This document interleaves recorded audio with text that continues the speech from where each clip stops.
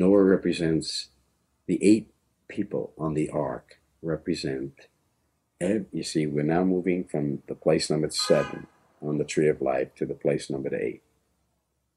When you get to the place number 8, it completes the structure of the tree of life. When you see that the tree of life conforms to the structure of the ark, and you'll see it in the website, you see that we are now coming to that time in history where the door of the ark will be opened at the place number 8.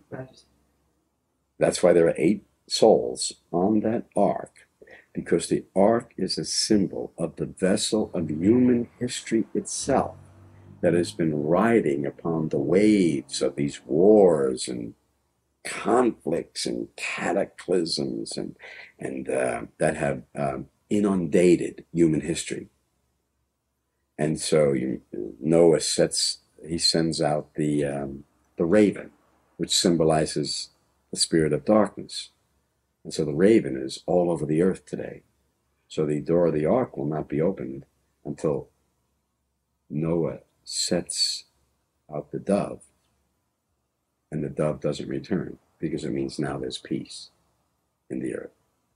The dove found a place to set her feet. The wars are over. There's quiet in the earth. And now the ark opens up, and all the creatures that are on the ark, which represent all the various levels of human consciousness, and all the people that are in the world, now come out of the ark. The earth is quiet.